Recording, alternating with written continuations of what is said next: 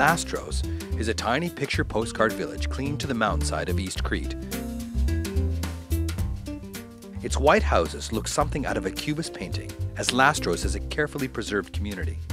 The neat and boxy houses clustered together in a wooded fold of Mount Askordalia that contain intimate feeling of coziness and security that traditional Greek villages were all about.